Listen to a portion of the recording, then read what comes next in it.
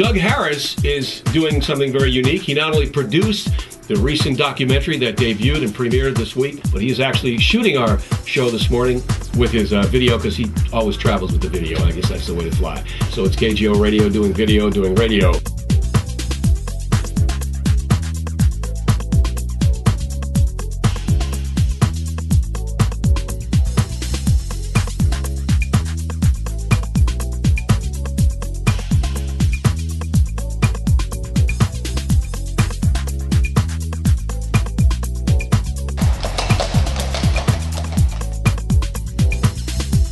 It is we adults who teach children how to hate. We turn children into soldiers to fight our wars.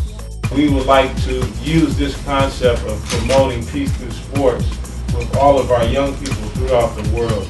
And it's going to take the efforts of many of the NGOs and other organizations from around the world to help us to do this. And we feel that if the athletes can take a positive stance towards promoting peace, we think that we can have a big influence on our young people. The one arena that demonstrates to all of us that we can all work together, thrive together, compete against each other was in sports.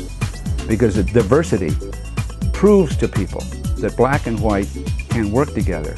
And to me, this is the very essence of what we need in our society. They start talking about cutting out arts and entertainment and sports and stuff in the schools. And when you think about it, these same people that's having this stuff cut out, what did they do when they went to school?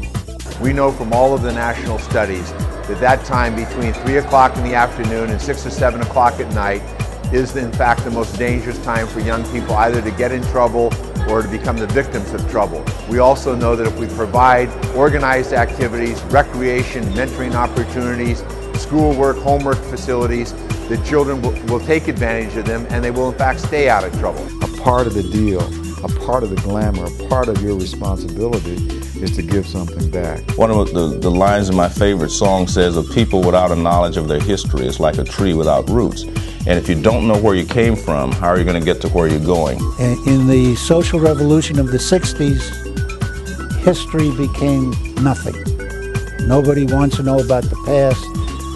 The past doesn't count. Now it's different. Well, I think the past counts very much. You know, who's to tell youth what has happened? Even the civil rights movement. How many people know about the civil rights movement in this country? You know, the Martin Luther Kings and the Tommy Smiths and the John Carloses and all the people who put themselves on the line to change things. And in a world where so much of the time we're taught to really, knock down the person next to you, and that's the only way you can succeed, in reality, finding out that you can be part of a team or part of a network of supportive individuals is the way that you're going to move forward. And you can enjoy life as you do the things that you want to do, because if you find pleasure in it, other people are going to find pleasure in it too.